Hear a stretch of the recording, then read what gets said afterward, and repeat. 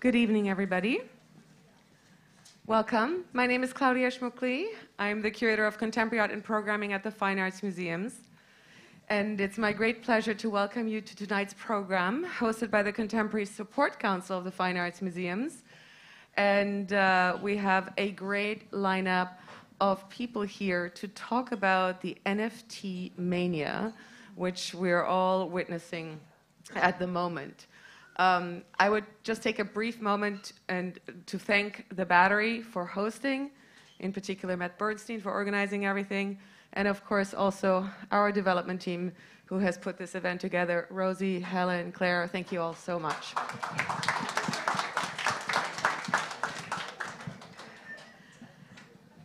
So let's start with the artist. Takeshi Murata is joining us from LA today. He's a wonderful artist who has an exceptional career working in video art and digital media, and has recently embraced the NFT territory, and is here to share with us the artistic perspective of this new frontier. To his right is Sanchan Saxena. He is a VP, also a VIP, right? I mean, it's kind of both. Yeah, you're both. Yeah, exactly. Sorry. I won't take it back. He's the VP of product at Coinbase. He is leading the team's integration of new blockchains on Coinbase. And he is helping the company to lead the charge in the nimble and exciting crypto economy. The other woman here on the panel, Sarah Wendell Sherrill.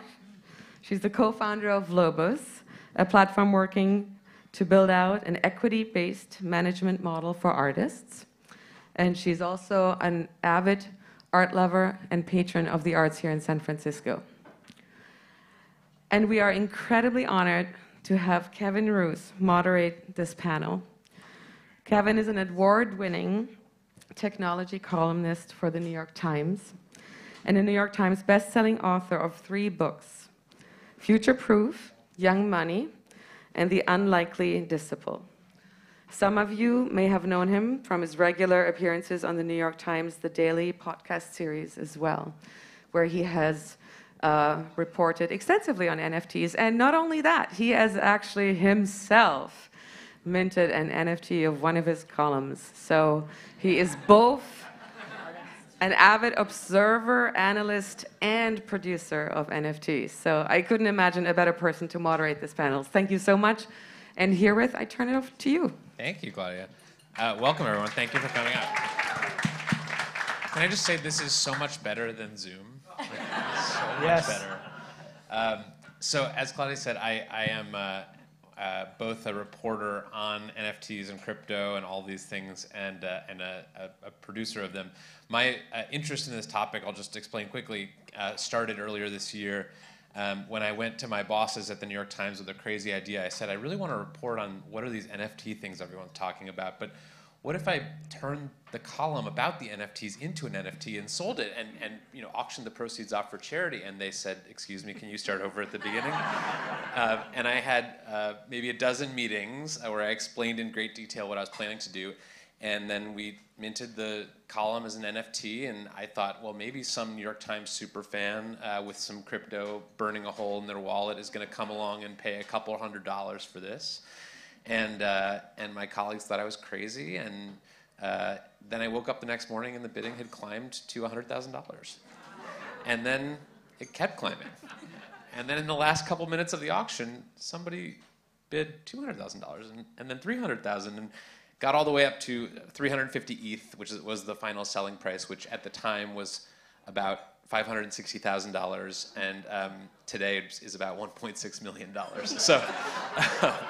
So the charity got a lot of money, very happy about that. I think I'm the only person in history to lose money on an NFT sale because I ended up paying the gas fees. So that was my introduction. And then ever since then, I've kept reporting on NFTs. And I've learned that they make a lot of people very excited and a lot of people extremely mad. I get more hate mail for writing about NFTs, I was telling these guys before, than I did when I wrote about neo-Nazis. And they seem to be very, very polarizing. So I want to dive into all of that. But I want to start by reading 3 tweets that I pulled off the internet about NFTs today. One of them says, how are NFTs not just like naming a star or adopting a dolphin, but for grown men with too much money instead of 8-year-old children?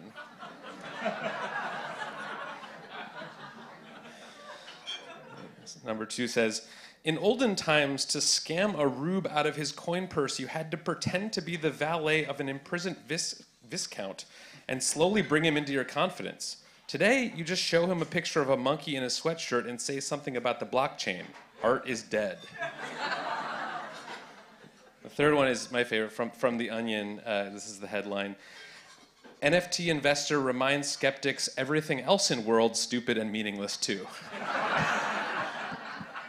So I want to just start with Claudia. I want to throw it back to you because you are the representative from the institutional art world here.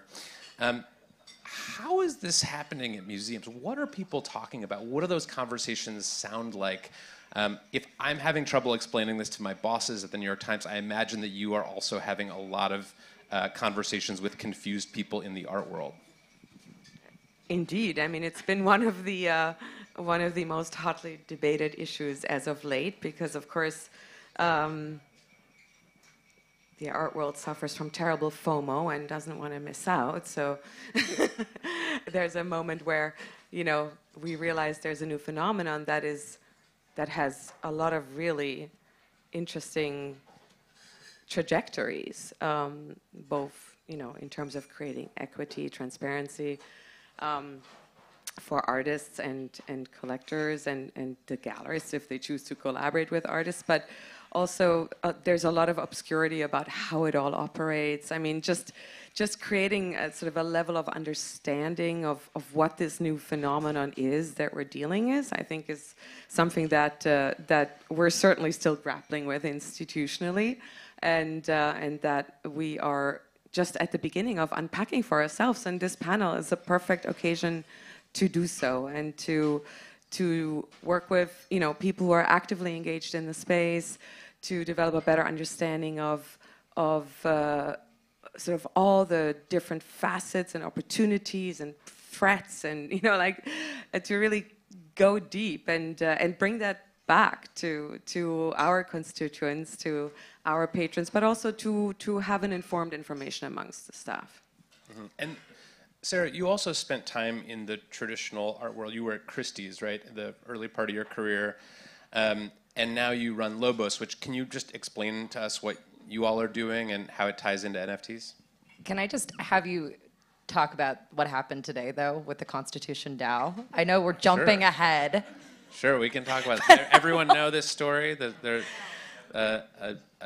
and then I'll answer your question. Okay, well, but this is like there's like a historic thing happening today. Yeah, today is a which big I think day contextualizes in the world of auctions. A group called the Constitution DAO, which is what's called a decentralized autonomous organization, put a bid in for $40 million on a copy of the U.S. Constitution. They were trying to buy the Constitution. It became this whole meme.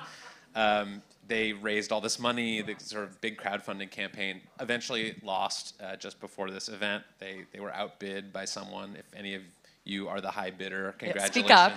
We want to know. There are a lot of people on the internet who are very mad at you right now.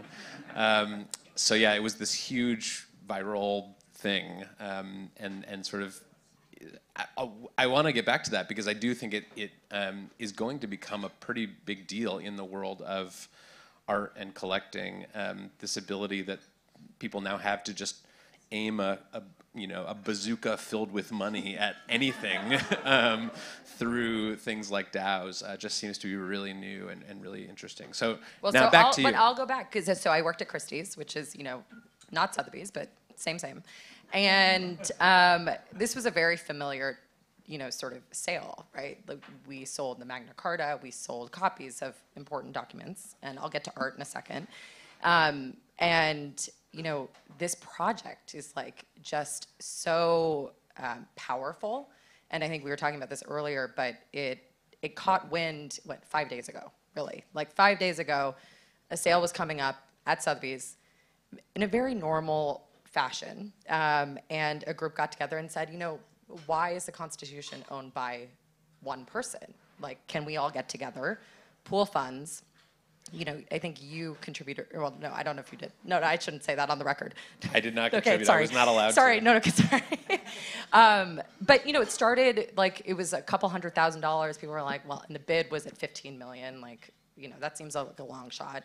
And within 4 days, this collective had raised something to the tune of $46 million.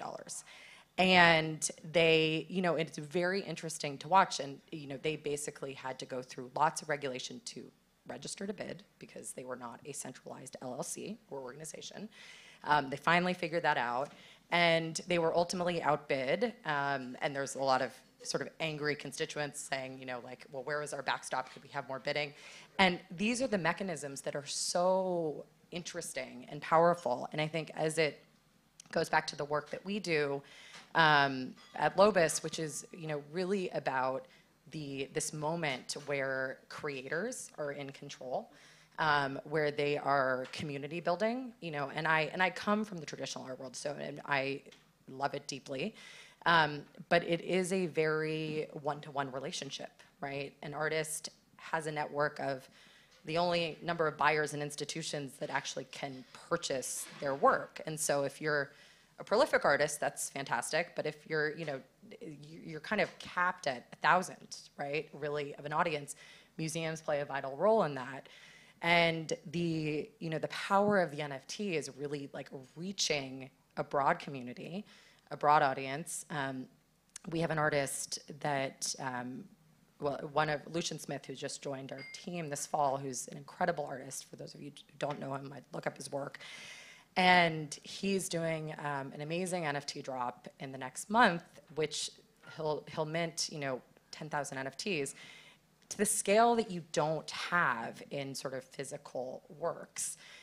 So I'm really excited, one, from an economic relationship, and we can get into that later today, from a community building perspective, from an access, and this whole concept of ownership, which again, we can dig into in terms of what that means for Web3.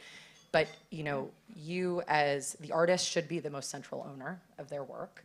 And collectors, sort of enthusiasts, whatever we want to call this word that we have today. I mean, I don't know what you call the constituents of the DAO community.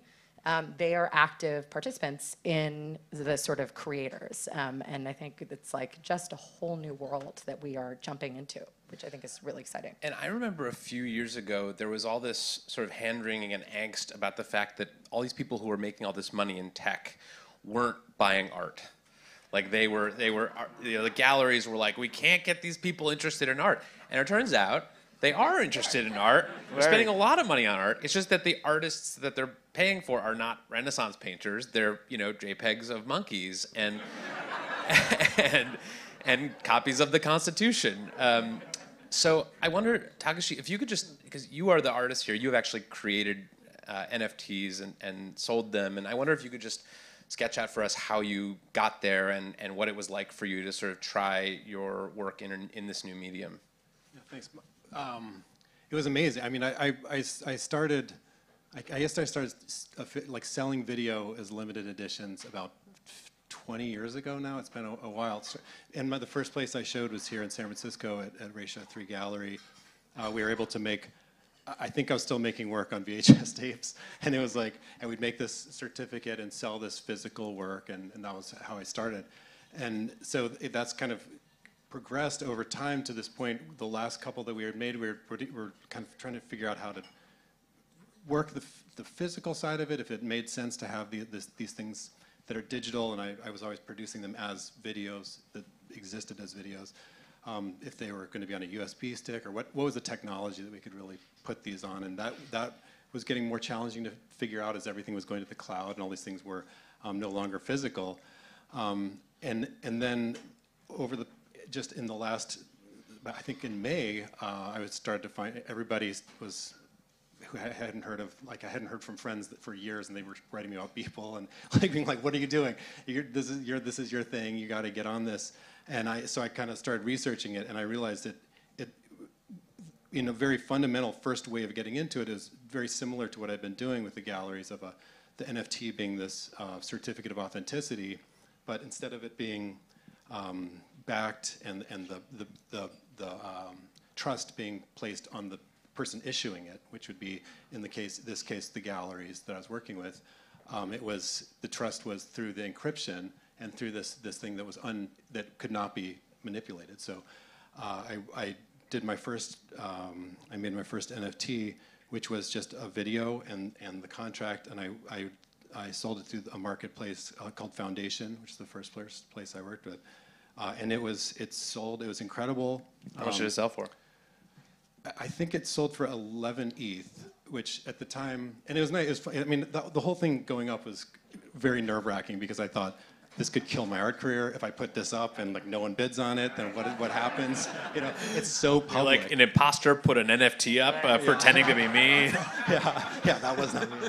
Exactly. I should have thought of that. Yeah. But so it was very. I mean, and that side of it was really stressful. And since then, I've learned that a lot of those art rules. And 11 ETH now is like what, like $50,000 or something like that? It's gone up, yeah. Yeah. But before it went down 50%. So when I first got it, I was really excited, and then I just kind of, I think it was a week later, it was 50%, around there of what it was. And so I was kind of casually browsing like the IRS. And do you still have it? I did. Well, I kept it. You kept it? Yeah, I did. I kept. At that point, I thought I was a complete fool for keeping it, but then it has come back, so that's good. But yeah, I was like, I realized that it was this thing. I had made this great sale, and then it had basically made a terrible investment. I realized from the IRS that it was the money. I think it's seen as property, so when it's sold at $40,000, that was considered a $40,000 sale, and then I just left it in ETH, and it dropped out by 40%. So I made like a really bad investment with all the money I had made from that, as far as the IRS goes. But I also had a lot of very confused conversations with accountants after my NFT sale, and there was a moment where I thought I was going to have to book like $1 million worth of capital gains on my personal taxes. We figured it out, but if you're any crypto accountants over there, you guys are in a good business because these questions are not simple. I could use their help too. Mine's still all Google, so I'm just going with what I learned. But yeah. So anyway, so it was immediately this exciting, scary thing, and then ultimately great, and helped me then produce work that I've been wanting to produce for years through that money that I'd earned from the sale. And Sanchan, I wonder if you're on the sort of technical product side of this, and I wonder if you could just give us a quick overview of kind of the case for NFTs, because I think we hear, this is a Ponzi scheme, this is, these are scams, these are all, this is a bubble, they're horrible for the environment. I mean, we hear all of this, and we'll talk about some of that, but I wonder if you could just sort of give us like the case for why NFTs are something that you're paying attention to, why there's something that Coinbase is paying attention to, and kind of like what is the advocate case? Yeah, happy to. I think what I believe is that every new technological innovation has helped unleash a new creative form. And that new creative form has then forced the technology to evolve even further. So it's like a good relationship between technologists and artists, and we help each other build these things on. So when I look at NFTs, I think of the technology, and it provides amazing benefits to the artists first and foremost. Then we'll talk about the collectors. On the artist side, I think, as you all know, when you sell something for the first time, the value is in the eye of the beholder, right? If you think about Bitcoin, if you think about any cryptocurrency, it's because a bunch of us believe this is valuable. As a result, it's valuable. If a bunch of us believe this is important art, it will become art as well. However, there was never a mechanism for the creators to benefit from it in the long term. So for example, when you sell it for the first time, that's pretty much it. If someone sells them in the secondary markets, you don't benefit from that relationship, right? So what NFT, the technology, is allowed to do is it has allowed the creator to build their own community and have a direct relationship with them and cut out the intermediary. Sometimes the intermediary could be a museum, sometimes that could be a YouTube, or sometimes that could be some other company that is in between. So this is the exciting part of NFTs, where if your art can be expressed in digital form, and by the way, NFTs are not just for art. They can be extended to anything. But let's talk about art for a second. If NFTs is the technology for enabling artists to express themselves, then they also allow the artists to build an incredible community around the world, because the distribution is almost free. You can distribute it everywhere. And two, over time, you continue to benefit from the community's interaction by resale of those NFTs between them as well. So that relationship never existed, and it's pretty powerful. So that's very exciting. And what about the argument that, oh, you're not actually buying the art, you're not, somebody can go save, right-click and save. Yeah. And, I can have a CryptoPunk right now if I want to. What is the argument from the other side of that? Yeah, so you can absolutely right-click and save. In fact, the joke is so much that there are Twitter accounts which says right-click and save. So the thing that you're right-click and saving is something that will not bear to you the privileges of actually owning it. So what I mean by that is, imagine the Bored Ape Yacht Club. In the NYC NFT event, they hosted their own event. And if Bored Ape Yacht Club is we might need some clarification. Collection of NFTs of monkeys, of apes. Apes, yes, right. It's sort of a social club that is formed around those. They throw parties, they have events, they all are getting rich off these NFTs. That's right. And as an example of that, what's happening through that is that you can, of course, right-click and save that ape, but you will never, because you cannot prove your ownership of that, as a result, you will never have access to the community events, to the community participation that was happening if you were an original owner of that. So the way I think about that is, it's an access, it's a community-driven access, it's community-driven ownership, and as a result, you are part of the artist and the community together in ways that was never possible. If I right-click and save, I cannot prove to Takeshi that, hey, I'm the real owner, because the blockchain is the only place to prove that you are the real owner. And that technology that can, the certificate of authenticity that you were talking about, that now lives permanently on the blockchain. And if you right-click and save, you cannot prove that certificate of authenticity. So NFTs is basically digital rights management in some ways, digital ownership management in some ways, and in a simplified way rather. And what that allows you to do is claim the benefits of being part of that community, claim the benefits of connecting with other people and the artists, and continue to support the artists in ways that were just not possible before. Claudia, I want to ask you about something I read today. I was reading some NFT statements from artists, and I read this thing from an artist called Trevor Jones, who's in the UK. He's an NFT artist. And he was talking about why he has shifted from doing shows at museums and galleries to almost exclusively doing NFTs now. And he said, what can a commercial gallery do for me?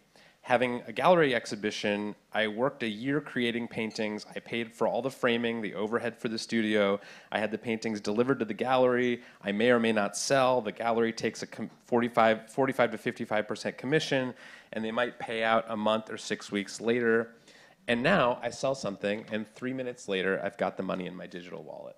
So do NFTs kill the museum and the gallery? Is that where this is going? I hope not. I do hope that they can coexist. And I also think he probably has a terrible gallery. if that is the reality he's faced with. But no, I mean, I think, what I find exciting about the NFTs is the degree to which it empowers artists. And, I think that is just a reality that the institutions of art, whether they are galleries or whether they are museums, have to take into account as we move forward. It also depends whether or not the artist, how deeply an artist, let's say, is invested in the physicality of an object. And, there are many, many forms of art that really benefit from the NFT phenomenon, including digital practices. I would also argue conceptual practices and performative practices who have historically lagged behind in the marketplace of the arts because they have been historically undervalued comparatively. They never were able to realize the same kind of sales prices that paintings or sculptures were. So I recognize that that is an enormous opportunity for artists, and they should take it, and it will force the traditional art market to follow suit eventually. And I think that's not necessarily a bad development. And but I would still argue that there are many people, artists and viewers and collectors alike, who are equally invested in sort of an IRL experience of an art object. I mean, we're looking back at centuries of histories of making, where we feel that the arts have a unique ability to make ideas physically experiential in ways that may not always translate into a digital realm, but they can coexist. And so I wouldn't say that we're looking necessarily at an either or, but at an expanded sort of territory of art experiences that are embraced, by, at the moment, probably by different types of audiences, but that there's not to say that couldn't, segue into a sort of more integrated audience for art across platforms. So that's to your point in terms of art galleries relevant, And also, I think it depends to what extent, it's, again, speaking from an artist's perspective, artists want to be part of the history of art and the traditions of visuality and invention of visual languages that have formed the many histories of art that we're looking at today, because we all know there is not one history of art, but that we're looking at a plurality of histories of art with different traditions, both material, iconographically, ideologically. And so to what extent an artist wants to participate and respond and be part of that conversation, I think will also play a big role in terms of how this conversation is being put forward, And I recognize that there are a lot of artists in the crypto realm right now. I mean, like the creators of the punks, for example, that may not care about that history, and that's fine, and they will have sort of their own community, as you say, because it really struck me to realize how important community and identity, I mean, these two notions are so tied up, right, with the crypto art movement, or whatever you want to call it. And so I guess it defines it really depends. Who do you want to talk to? Who do you want to be in dialogue with? And so it's not one or the other. But can we talk about like the physicality and digital? Because I think this is where it's so expansive. And what is an NFT, right? It's like a whole list of 100 things, and it's not just one. And I think what Claudia is talking about, I mean, we have an artist right now who is using NFTs as a sort of token for physical paintings, right? So that he can retain 20% of equity on those paintings and sort of stay connected to his buyers. Explain how that works. Oh, we're figuring it out as we speak. But this is, it's fractionalization in a different way, but I think it's with the goal of this, an artist who has a great relationship with his sort of collectors, who they want him to be incented and to be retaining ownership. And so there's no way to, the sort of royalty, we can get in a whole conversation about royalties in the physical art world, which is NFTs have shown the possibility, and I think have given the permission for creators to say, hey, listen, this is, I'm an owner. What does that structure look like? I'm building community, right? I'm gonna have a direct dialogue. Like the greatest thing about sort of NFTs as a token or as a unique, whether it's Bored Apes or whether it's a work that you're creating, you now have direct access. Like they know who you are and you know who they are, and you can talk and you can communicate. And is it a contract? Is it a certificate of authenticity? Is it a museum membership? Is it a piece of digital art? Is it stoner cats and access to watching a TV show? Like these are all the amazing applications. Some are physical, some are digital, and I think we're going to see Right, because you can bundle, you can say whoever buys this NFT That's right. will Has also access. get X, Y, and Z. In my case, when I sold my NFT, I said whoever buys this NFT will get a voice message from Michael Barbaro, the host of The Daily. And so you can do that with things like a physical painting. You could say this is your physical painting too. I want to ask you about the who of NFTs. So I went to NFT.NYC, the big convention in New York a couple weeks ago. A lot of guys, a lot of men. Yes. A lot of men who look like I was me. there. And there's been some, there was a study out a few weeks ago that said that something like 95% of NFT artists are men, and that 3/4 of the profits in NFTs go to men. You know a lot of people in this space. Is that true? Is this just a bunch of dudes? I think there are amazing women in the space, but I think there's a, listen, I like to say that I think crypto has a big language problem. Like it's a very, it needs like a good PR firm to come through. There's one. They email me every There's one day. sitting in the room, and You don't like gas? You don't like the gas? No, I like gas. I like minting. I like all of that. But I think even the shift from talking about blockchain and crypto to Web3 has like normalized this conversation, right? And I think there are, there's a bridge that needs to be crossed. I think a lot of the early adopters, the frontier builders of crypto, and we can get into a whole gender conversation, but I think, is largely male-centric. I think the conversation, but actually, how do you build community? How do you think about things? I mean, I think there's a lot of really great projects that are going to come out of that, and I think there are a lot of amazing female storytellers, creators, and I'm kind of excited to see where that space goes. What could help that? What could help sort of bring more diversity to this world that is so heavily male?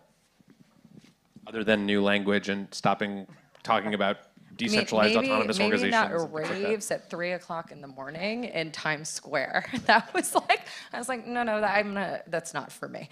But no, I think it's shining. I mean, I think one, I have to say, like, it all goes back to those projects need to be capitalized by, there aren't a lot of crypto investors out there, right? And I'm seeing that rise, and I think it's amazing.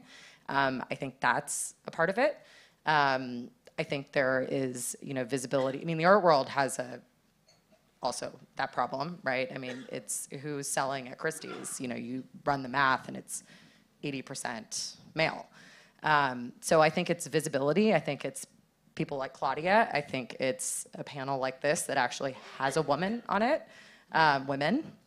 And I think those are, but I think it's vital. I think this is what's incredibly exciting about the internet is anybody can participate. Theoretically, yes. Yes. Yes, sorry, theoretically, yes. But it's a great question. And Sanchan, can you just clear up this environmental question for us? Because I get this every time I write about NFTs, I get 100 people emailing me saying, you are personally, Kevin Roose, killing the planet. Because NFTs, every time you mint one, 1,000 trees get cut down or whatever it is. And I cannot find good information on this. There seems to be all these conflicting reports about how much energy is required to mint and transfer NFTs. So what is the real story of the environmental impact of NFTs? Yeah, it's a great question. Something that we at Coinbase have published actually a lot of information on our website as well. There's a similar myth about Bitcoin, that if you buy Bitcoin, you sell Bitcoin, you're also doing the same thing. So I think that we have to first understand how this works, and then we can address the question, is it killing the environment or not? So if you think about the blockchain, the first generation of blockchains that came about that unleash all of this stuff, of course, have some limitations, just like with any technology. If you guys remember the internet, back in 1980s and 1990s, we could not dial up and watch a Netflix movie on your phone back then, right? But now the same thing can be done on a phone very easily because the technology have evolved. So there's, what I would say is, the new generation of blockchains that you're thinking about, like the proof of stake blockchain, you might have heard of this term a lot, they are environmentally friendly in the sense that they use less energy, they use less computing power, And the trend lines are such that it is headed in the right direction, where over a period of time, as more and more users join the NFT ecosystem, we don't see trend lines going up. Rather, we see them stabilizing just because the load increase doesn't mean the technology is not able to sustain that. So I would argue there's a lot of information out there, but you're right, there's a lot of myths out there as well. The technology is evolving rapidly, and it is not killing the environment. Rather, it's getting more and more green. If you look at the Bitcoin Association as an example, and then the Ethereum Association as well of miners, they are actually using clean and renewable energy to actually power some of those mining machines as well. So over time, you will see this getting better and better. But today, there is some truth to it, but a lot of that is just FUD, and you just have to dig into deeper. But there is some truth to it, right? That's right. Because the proof of work blockchains, the Bitcoin and Ethereum right now, and which I think represent like 95+% of all crypto transactions, they do require an enormous amount of energy to run. So if we just ignore the sort of proof of stake, the sort of blockchain by blockchain questions, how much does me minting an NFT and selling it contribute to the energy problems that we know that Bitcoin and Ethereum have? Yeah, I think it'll be, I don't have the hard quantified number, but there's a lot of research being done around when you run a transaction on Ethereum, for example, how much compute power is used. As a result of that, how much heat and energy is dissipated around that. And all of those trends are true that there is enough amount of energy being generated. However, I don't have the exact number, but what I would say is the trend lines are such that those energy consumptions are going down as more and more miners are coming online and using renewable energy. But I would also say I think this is where like capitalism is actually going to solve for the environment, like because as users of different chains are going to be created that are more energy efficient, other chains will get left behind, and whoever is behind those chains, like if they don't solve for this, they're going to lose that volume. And so to me, it's like, I mean, we talk about it a lot at our company. But I think and it's obviously something that matters deeply to, especially the artists that are really producing on chain. But I think it's like, then you see another chain pop up. And I think this is where some of the smartest people in the world are working on how to make this more efficient. I mean, how to make it much more, and I think you're going to see, I mean, you've seen massive leaps in that since, March. And I think it's exciting. Yeah. People like. I did find there's a website where you can plug in your crypto wallet address, and it will tell you how much carbon you are personally responsible for offsetting. And so I felt guilty enough that I did buy some offsets on my carbon, but I never know what those things are. Like, that's right. Are they planting a tree? Are they, what are they doing with that? I don't know. It's my penance for whatever damage I caused.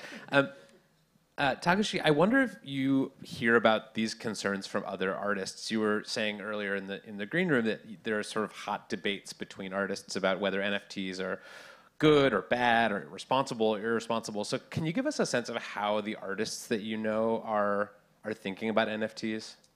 Yeah, I would say also in one of the main blockchains that people use is Ethereum, and one of the things they're moving to is away from the proof of work into proof of stake, even to like where on Coinbase I've staked some Ethereum for the 2.0 transfer. So that is a I'd say that's an early technology that's getting resolved, and I think it is something that can be resolved, and Ethereum will have that resolved. They said by the beginning of next year. But there's also right now there are things, other chains that are smaller and that are really exciting communities that are working with proof of stake right now. Like Tezos is a chain that has this really incredible marketplace called Hick and Nunk that was, because it's what's that name again? It's Hick and Nunk. It is a crazy name. I think it means here and now, here and now, yeah. And it's shortened to hen. And in preparation for this, of course, the owner of it, or the person running this centralized marketplace, pulled it and just on Twitter it just says discontinued. This is like I'd say thousands of users, tons of users, to artists, collectors, and a lot of people, collectors putting a lot of money into it, a lot of Tezos. And but the incredible thing, I'm just bringing this up because this happened, I think, 2 days ago, as I was like talking about other parts of why this chain is good. But then it was an open source project. as far as I understand, all that code for the actual marketplace was able to be mirrored and brought back, and because all of that work was on-chain and decentralized, it didn't matter that the person who created all of this through their marketplace brought all these artists and collectors together. Just because that disappeared, it didn't make the artwork disappear. It didn't make those contracts, the people who owned it, that's all still there, and immediately it got back up to being live and I think almost identical to how it was. But it's a little bit of a sidetrack, but that community, because it was much less expensive, there were almost no environmental impact at all with the proof of stake. It was really vibrant and is very vibrant, and you could go, like I started collecting. I would go, you look at these artist sites, and an artist can sell something for 1 Tezos or about $6 and sell 100 of them. Make $600, which for a starting out artist is great, but be it 0, which was like my starting out, and then that gets to that work goes to 100 different collectors, and those collectors are often other artists, and it just kind of perpetuates this way. And you can dig into like artists that you like, look at their collection, see what they've collected, find out. It really is an amazing way to find new work. So that was an alternative, and is an alternative. I keep saying was, but it has transformed in the last 24 hours. But. And how does the innovation of NFTs change the actual art? I mean, I imagine that when you're thinking through a piece and what you want to make next, you're thinking, okay, is this going to be? It's probably not going to be a VHS tape anymore. It's probably going to be an NFT. But how do you think the sort of being able to see the whole marketplace and what's selling and what's not and how much and having had a couple successes under your belt, does that change the way you actually approach like what you're making and how you're making it? It has.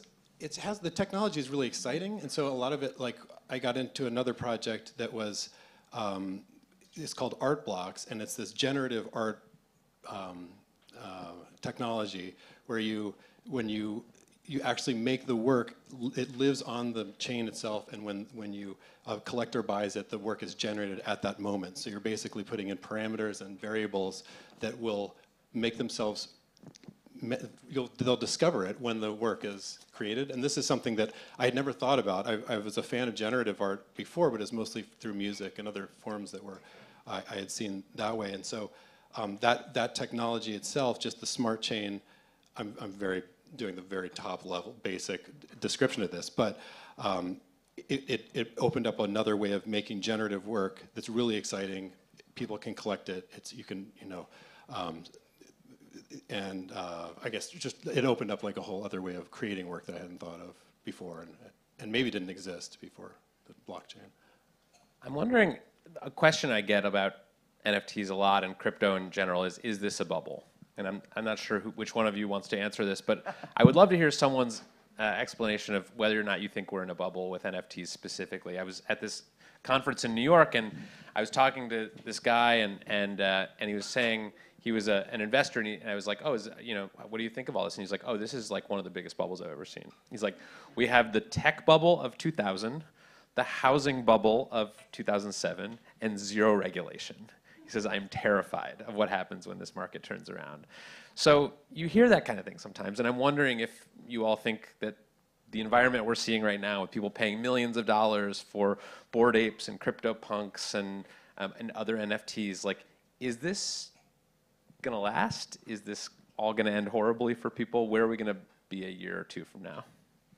What do you think? Are you allowed to answer that? I'm a journalist. I don't have opinions, but no, I mean, I think even the people who are very bullish on NFTs know that there's a lot of sort of money floating around in the market right now. There's, the supply of NFTs is just so high. There's so many out there, and I don't think anyone expects this to sort of continue forever. But then you hear people who say, this is just the beginning. We're still early, and this could all keep going. So it feels unsustainable to me, but there's a reason I'm not, an NFT speculator. I don't know. What do you think?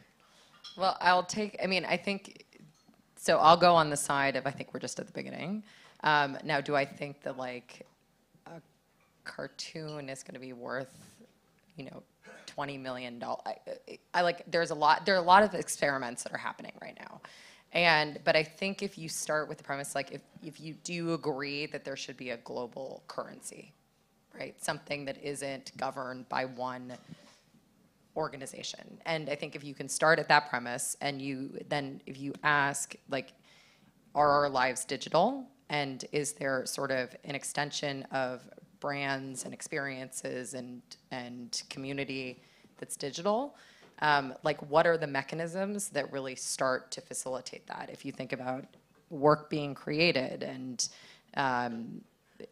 trustless systems of passing ownership and title, like, I believe that we'll buy our cars on NFTs one day, and our houses and our title will sit in our Apple Wallet, and that's, will be very normalized.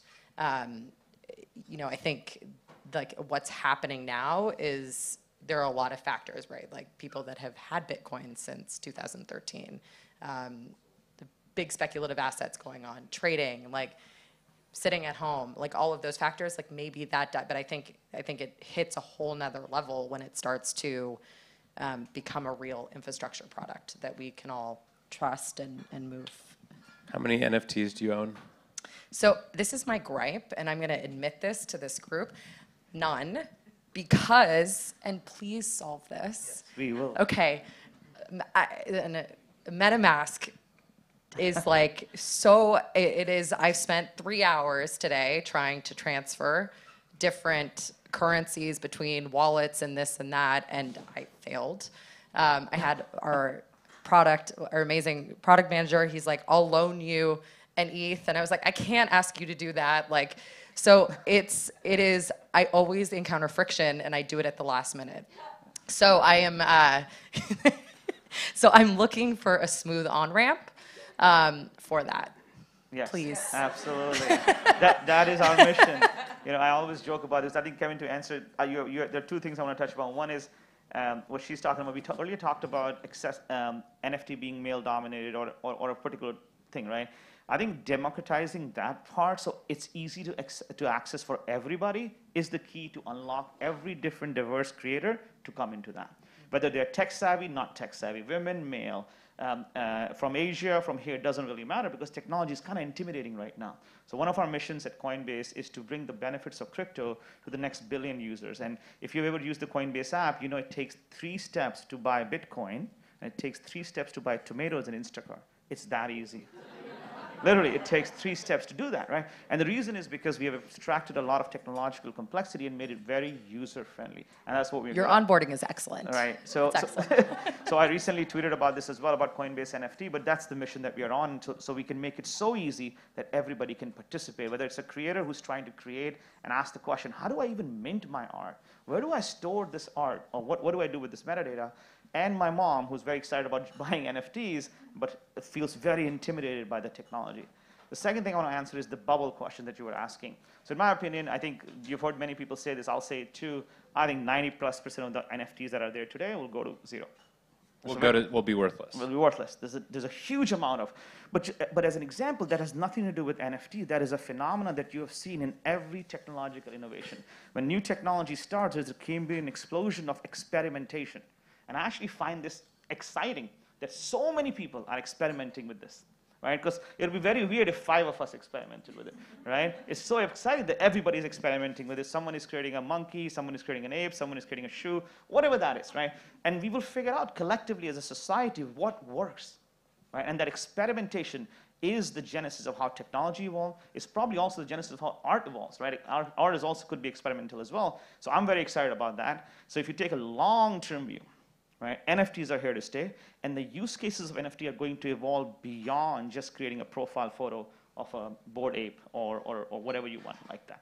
The last thing I'll say is I think some of these apes will be very legendary. So CryptoPunks as an example, Bored Ape Yacht Club, I think they have now been ingrained in our culture in many regards. People in NYC NFT were wearing T-shirts, and when someone wears their art, when someone expresses that stuff, it is an extension of what they believe in, It's an extension for what they stand for. It's the extension that they want to take it to the other world and say, believe in this as well. So when I see 1 million users or a bunch of users doing that, that's very exciting to me. That shows that the movement is here to stay. We will see a lot of death of NFTs in the process, but the technology and the artists will experiment and evolve, and hopefully 5 years from now, if you're doing the same panel, I'm very bullish that people will like, we thought NFTs not going to survive? What were we thinking back then? That's what I believe in. Okay, so the CryptoPunks and the Bored Apes are going to be okay, but I should not put my 401k into the, Goofy Gooses or whatever shitty NFTs people are trying to sell me in my email. That's right. Whoever can figure out what those will be a genius, but I can't figure it out. Okay. But some of them will survive, some of them won't. Okay. And Claudia, I guess for you, I'm curious how you even start to value NFTs. I mean, they're so new. Something that looks totally ridiculous can sell for $10 million. Something that, an artist with a track record, and lots of experience in other media forms puts together might not be worth anything. So as someone whose job is to, to pick through and figure out which ones are valuable and worth displaying and exhibiting and preserving, how do you do that with NFTs? Well, first off, I think it's too soon to even form an opinion on that. I'm following the space with great curiosity and interest because I'm excited to think about where it might take artists in the near future.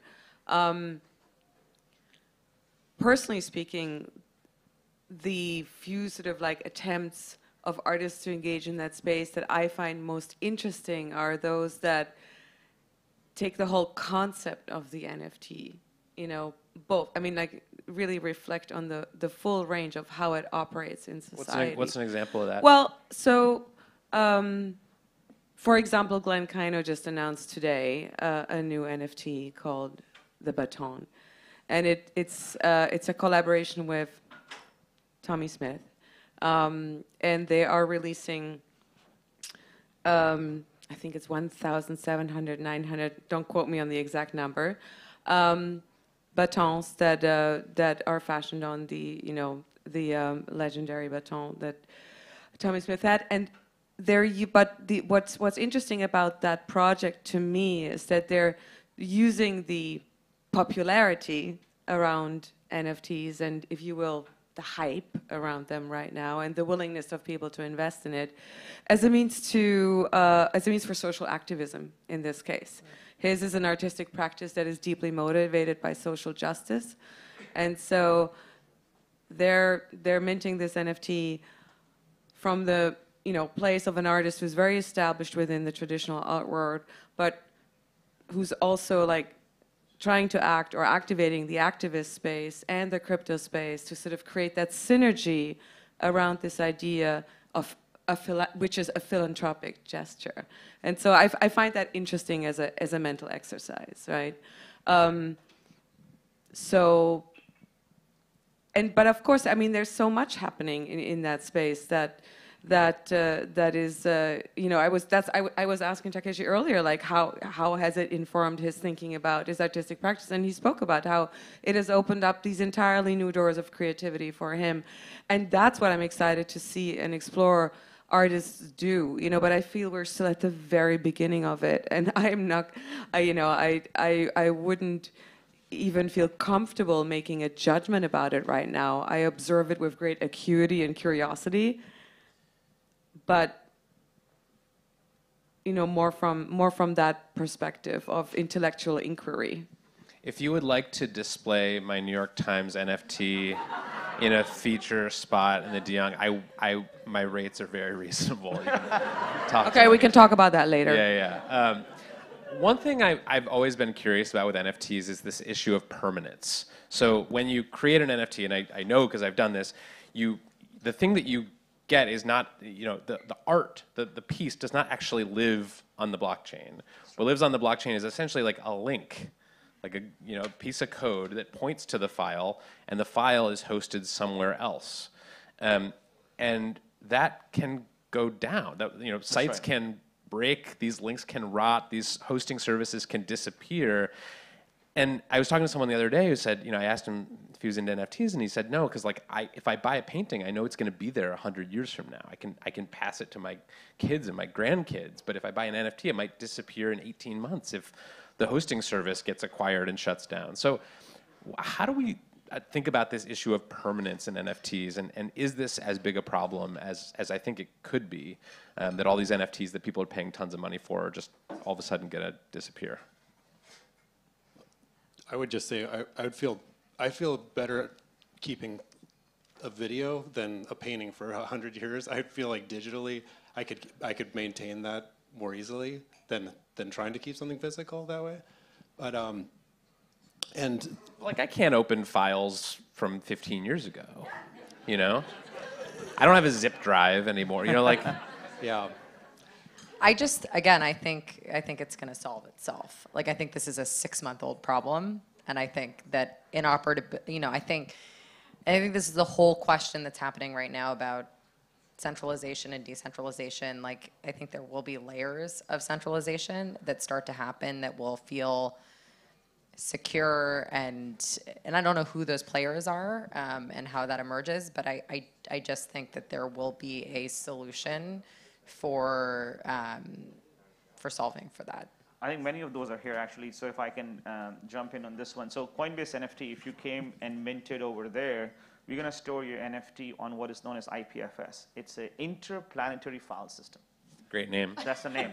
Interplanetary file system, and the idea behind this is that if Coinbase disappears, it's okay that that decentralized layer of IPFS that is running around the world will still be there for many, many years, and your art will survive over there. There's another new blockchain called Arweave that is also solving this problem. So that, like she was saying, there are many decentralized solutions appearing right now, and to Takashi's point, they will survive, and that technology will continue to evolve. So I feel like it is a solvable problem, if not already solved in many regards. So that's why I'm hopeful about that. And maybe the Young, well, maybe you guys have the centralized storage. Right. I was just going to say, as a museum person, that would be very important for us. Maybe that's because conservation, of course, would be one of the main issues that we would worry about. I'm just picturing like your NFT wing of the museum. You walk in one day, there's a row of TVs, and it just has like the broken image thing from the internet. It's like, oh, the artist! It's like that's the new heist, is just disappearing the. But I mean, I think that this is like an argument that is. I mean, there's lots of art that probably many people in this. I mean, Dan Flavin is a notoriously difficult artist to collect, right? His fluorescent light bulbs, you can't. Like, there's going to be a period, in 50 years, like, can you go buy a fluorescent light bulb? That, Jeff Koons has Dr. J basketballs that you have to put in there. And so I think there is a physical, this is not a new problem for No, not at the all. world of conservation. And I mean, this is like, it's just going to require a different tool set. Now I'm picturing like art restorers, but they're just like carefully stenciling an ape like 50 years from now. They're like getting the details just so.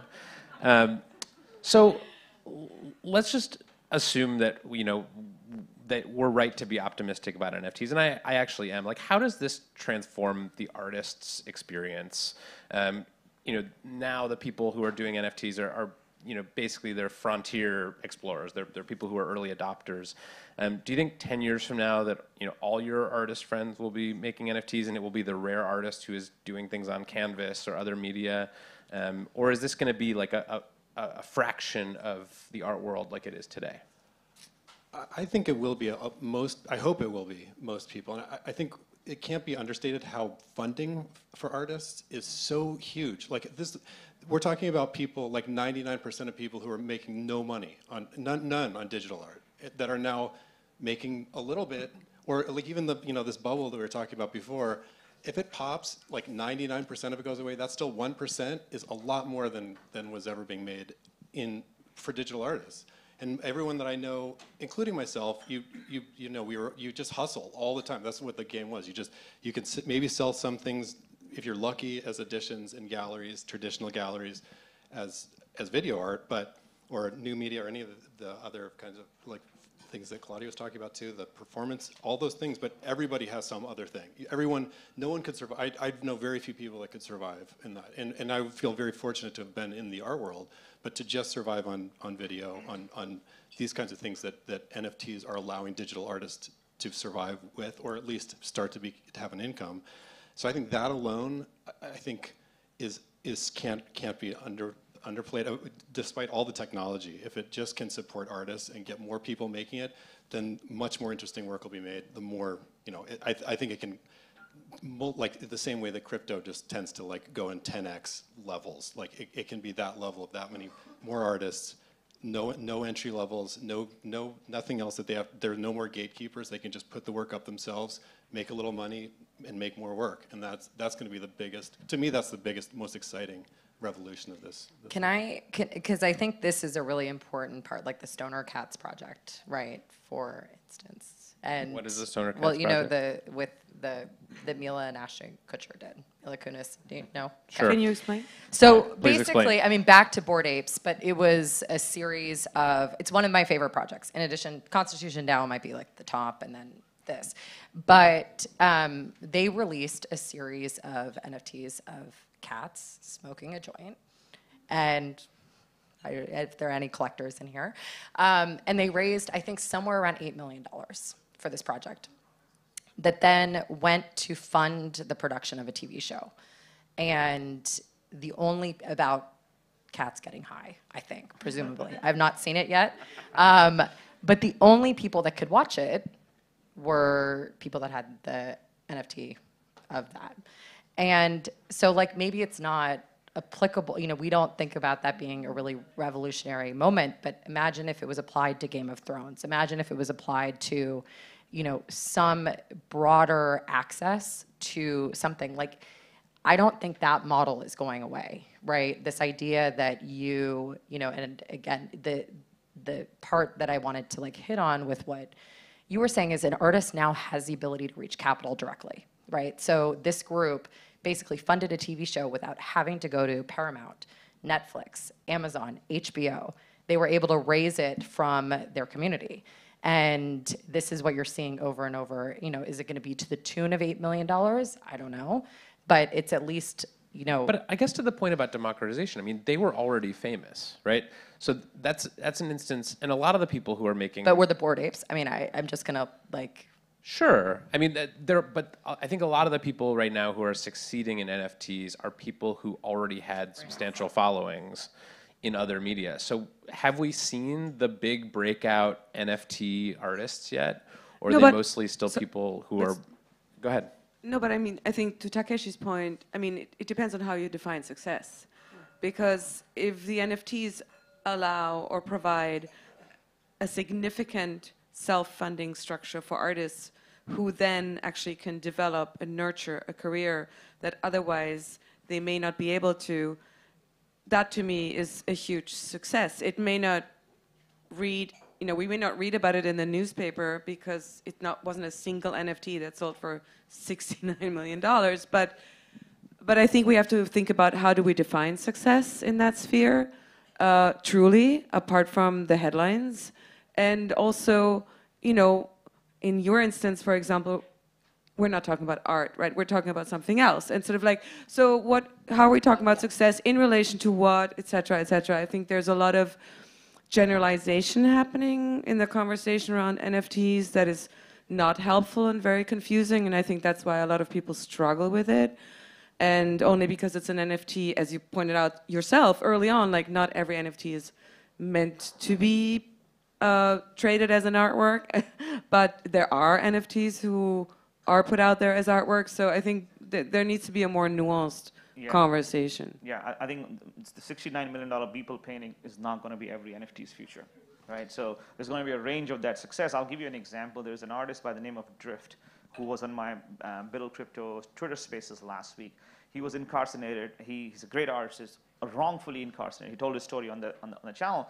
And when he came out, he had no money, etc. But all he had was his art. And he stumbled upon NFTs. And he started making $1,000, $2,000, $70,000, $150,000. And now he's at a place where he has his own house. He's able to afford a good living. And that is a success story I think many times you will not see in the headline of an article saying, look, this thing sold for $70,000. Right? But a lot of artists are able to find what I call, they make it.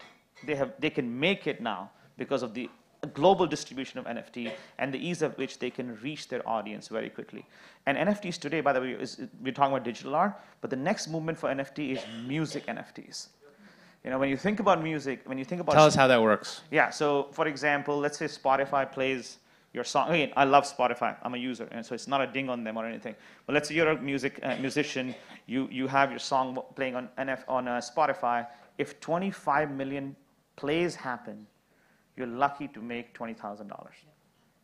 Right? But now, imagine if your music is an NFT and every play has some royalty mechanism around it. I'm not saying 20% like some artists would do in digital art, but even if it's 0.05% or whatever that is, right? Whatever that cost is, now you're making music that is sold to the direct audience of yours without an intermediary, and you're getting a lot of that royalty coming back to you as well. So as a musician, this is going to be a big revolution, in my opinion, where you'll be able to mint music, control the ownership of that, and reach the widest audience around the world without requiring an intermediary over there. So I think those next generation of NFTs are very exciting. The technology is just getting started. And just like today, we're talking about the bored apes that are the monkey's profile picture or ape's profile picture, there's a similar thing about to happen with music as well.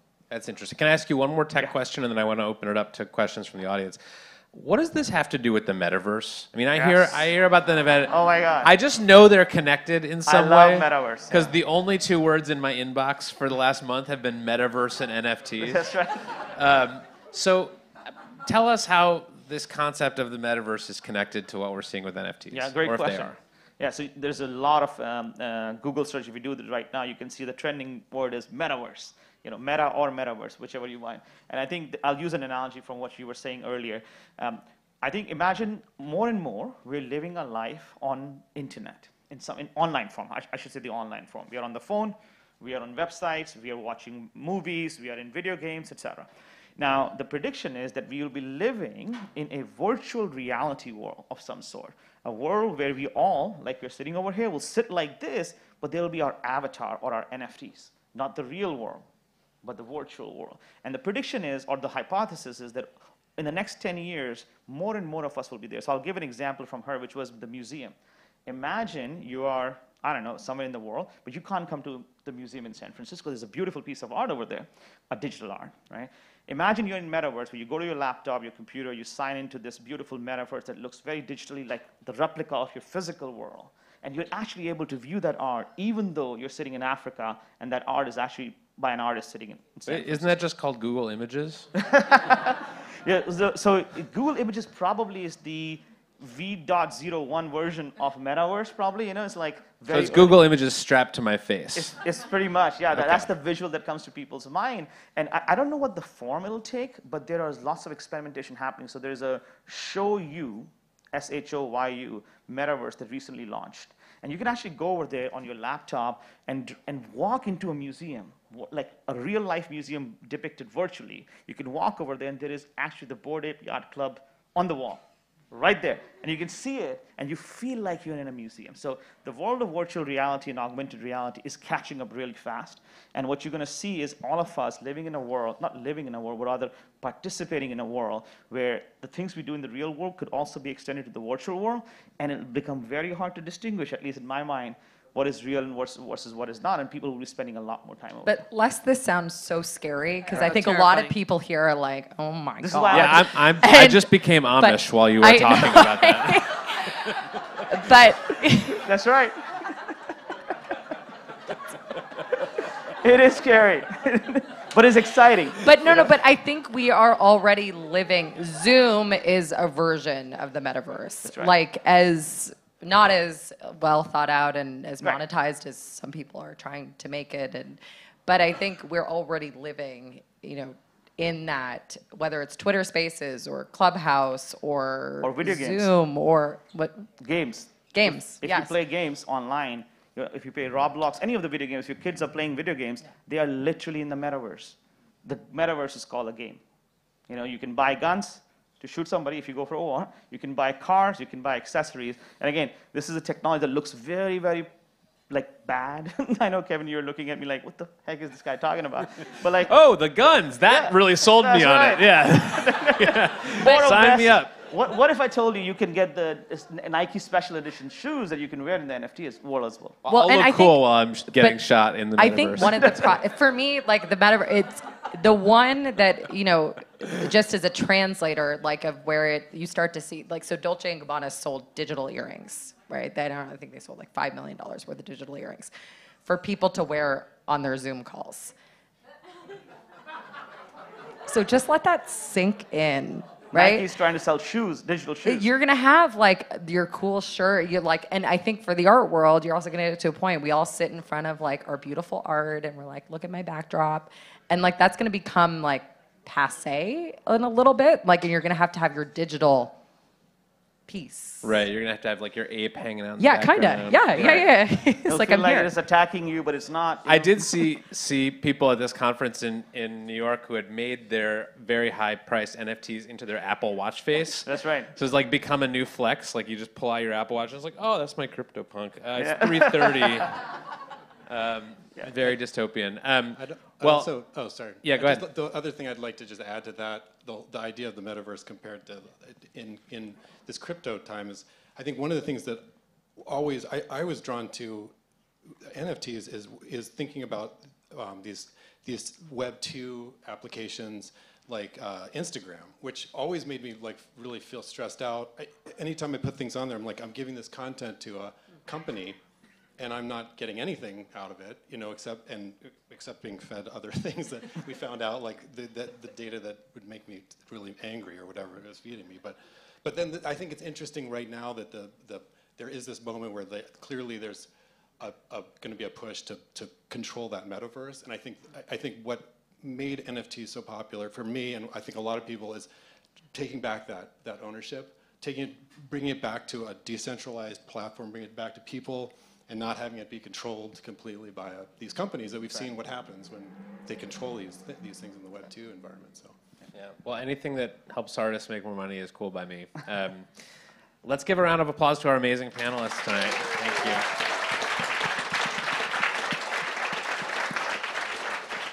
And we can open it up to some questions. I don't know if who's in charge here wants to pass a mic, or we just want people to stand up, or how do you want to do it? Okay, great. Great panel, thank you so much. Vanity Fair yesterday published an article about how Miramax is suing Quentin Tarantino for his NFT sale of the original Pulp Fiction script. Now, aside from the fact that it's a shameless money grab, could you talk a little bit about IP? Who wants to field the IP question? No, I mean, I think it's, listen, I think it's incredibly, I'll talk about it from the art world. The way of controlling IP in the art world was a very centralized group who would monitor catalog images. And you'd send a request, and they had a fax machine, and they maybe had, like, that wasn't, it's a very, so I think one is it's not actually, helping advance the artist's goals of distribution and monetization. And then I think there's a fundamental question of, like, who owns that intellectual property, right? And I think we're now in an environment, like, it shouldn't just be Miramax. And I think this technology is gonna unfurl that conversation, right? If you create something, and you're part of an ongoing upside cycle, like, there is gonna be a mechanism for you to capture that. So I love that I hadn't heard that was going on, but it's great. So I think it's foundational to NFTs. Quentin Tarantino at this event in New York talking about his NFTs, and I don't think he understood what he was doing with them either. So, but yeah, I think it's an interesting question because right now anyone here could take a Disney character and make an NFT of it and sell it, and probably get a very angry letter from the Disney legal department. But there's no real mechanism to prevent that. But is anybody following? It's like the Emily Ratajkowski example too, and I think like she is transforming. I mean, an amazing conversation about her image, who's in control. Richard Prince, the great appropriator, what his painting meant. Photographers that took work of her, and she's reclaiming that. And I think Taylor Swift amazing. You know, kind of re-releasing her album. These are things that are flipping all of that on its head, and I'm here for it. And don't forget Disaster Girl. Disaster Girl. Tell us. Yeah, tell us about Disaster Girl. No, but I mean, I mean, obviously, there's a lot of room for abuse right now, right? In that sense, in terms of infringement on copyright. But well, Disaster Girl is the original image that was the basis of a meme that has been reproduced. It's the meme with the girl and there's in the front of house a burning house. in Yeah. behind her. Yeah. Yeah. And I mean, that's an example of an image. And she sold that as an NFT. She sold that as an NFT, and it paid for her college education. And it was also a way for her to reclaim an image of her that was obviously taken, I guess, by her father as she was a young child. But you could say that she always felt really alienated by her image having become this phenomenon, this meme that went around the world. And so that also was an act of reclamation that I actually found at the time one of the most interesting things happening in that space. Absolutely. Other questions? I can't see anything, so I'm not going to be the person to pass the mic. Yes.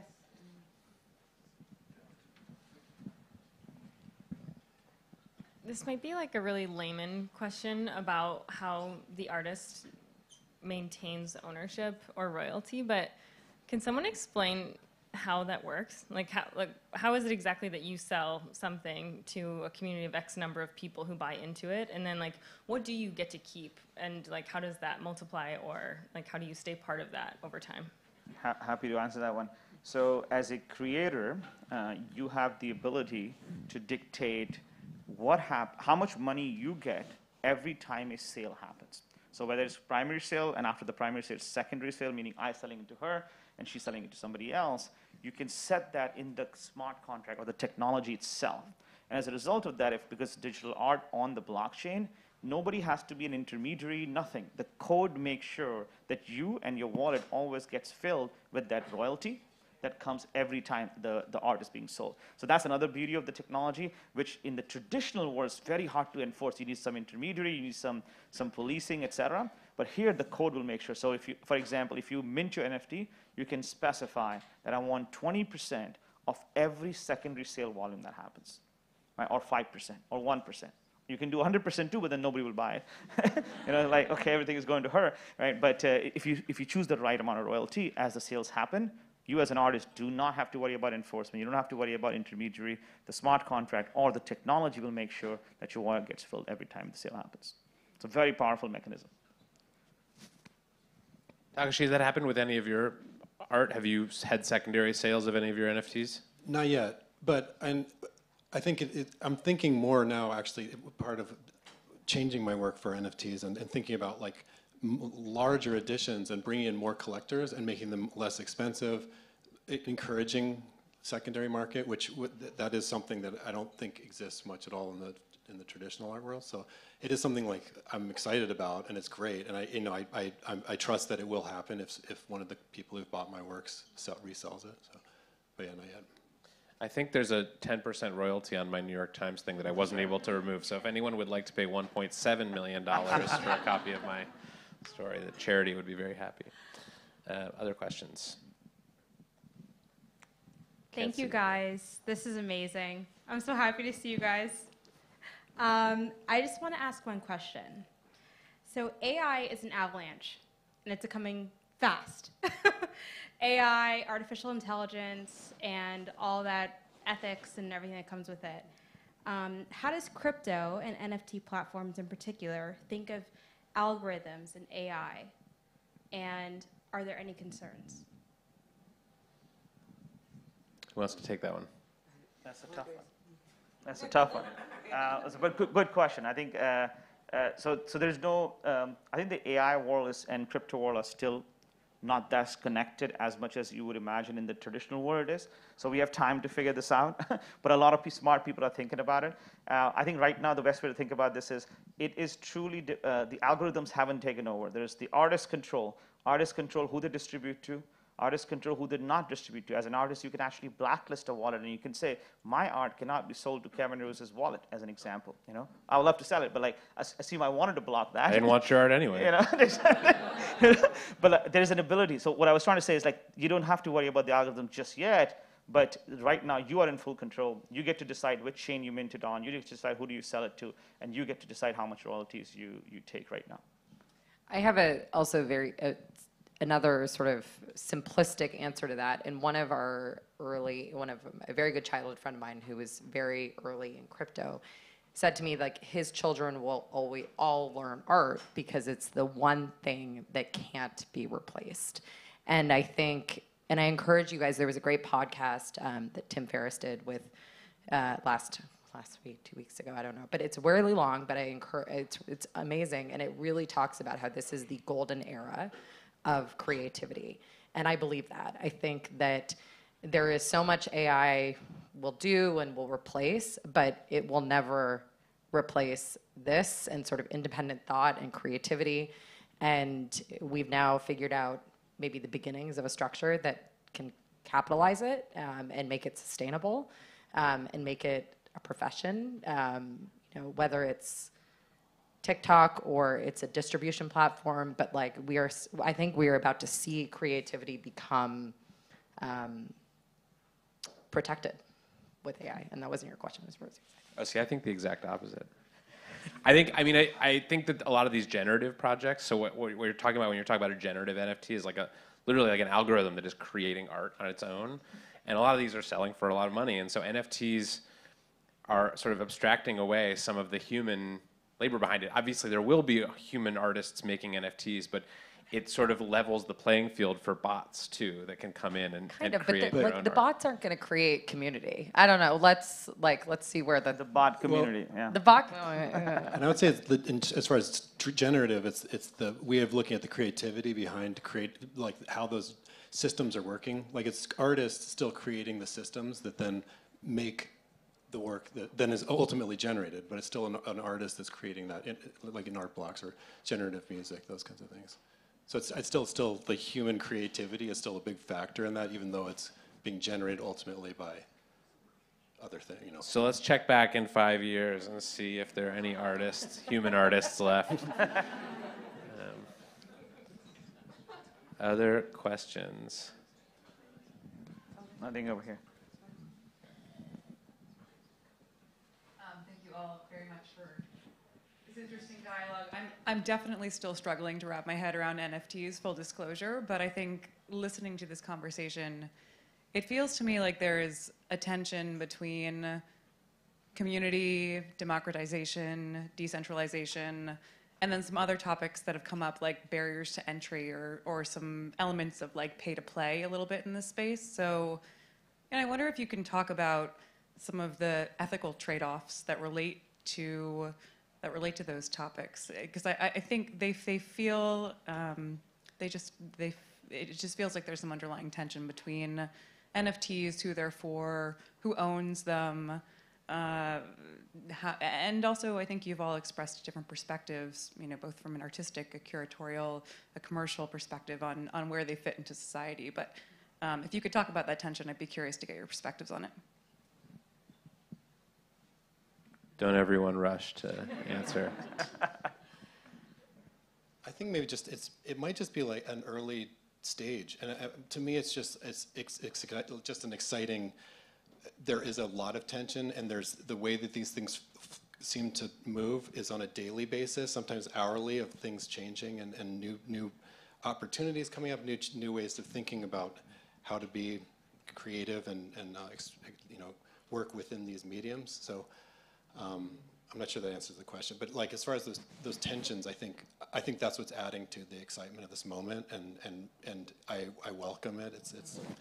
It's almost the same thing with the cryptocurrencies themselves. I mean, they're so crazy. It's like investing in them is just a wild ride, you know, and but it's also really exciting, and it is can be empowering.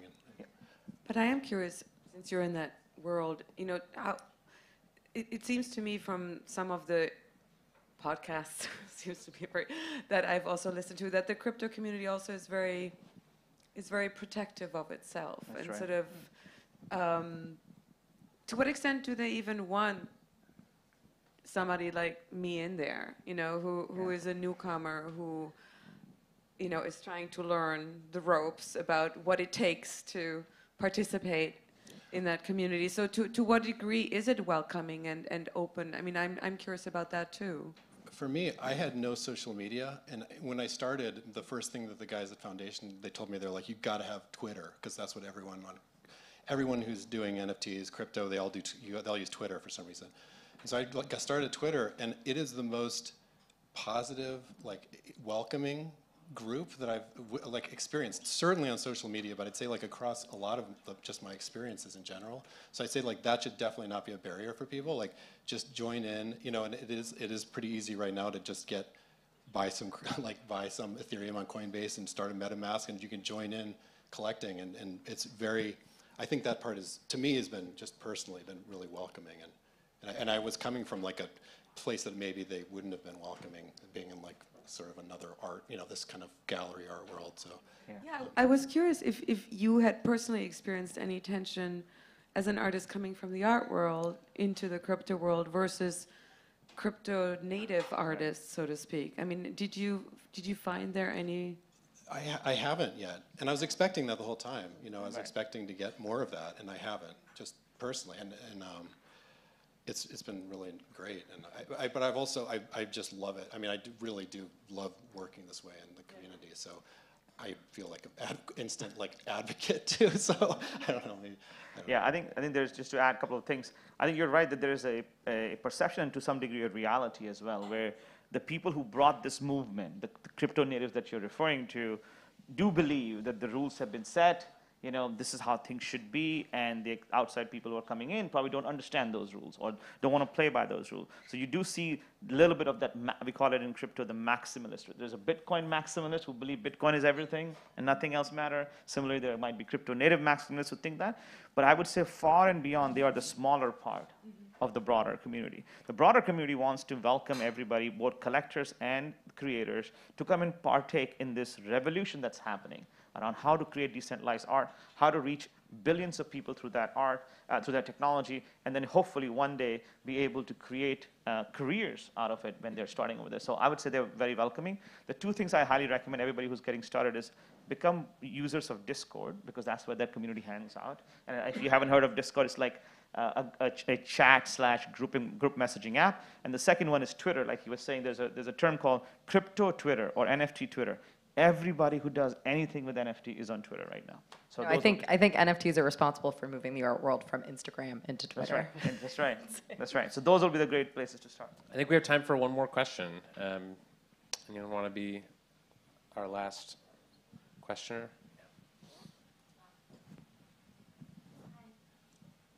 Hello. Just more of a commentary because I'm quite a newbie to NFTs. But excitingly, started working on a project of my own. I'm actually from the traditional art world. I was a knit mod specialist at Christie's and a Chinese painting specialist. And I can tell you that having immersed myself in spaces, it is the most welcoming space I've ever been a part of. It's pretty phenomenal. Apart from the fact that whenever I'm in a space, someone's like, hey dude, or like him, they have no idea. So my movement is actually to make antiques cool or sexy is my tagline.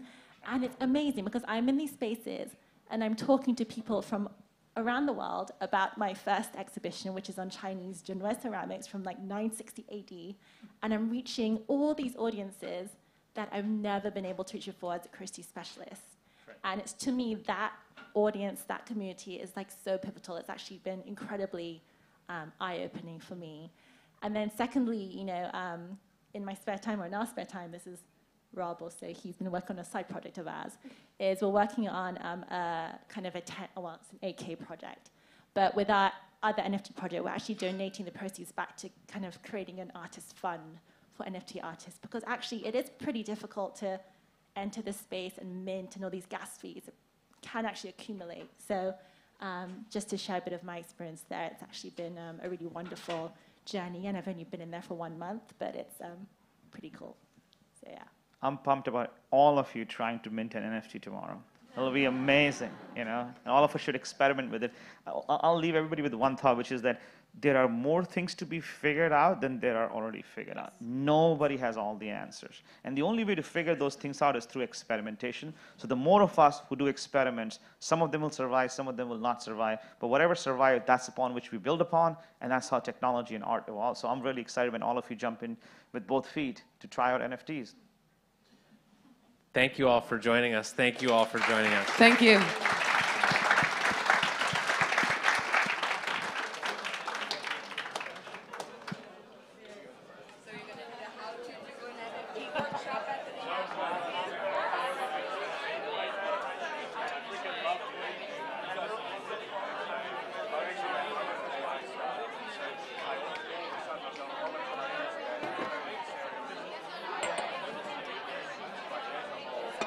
Everybody is basically referring to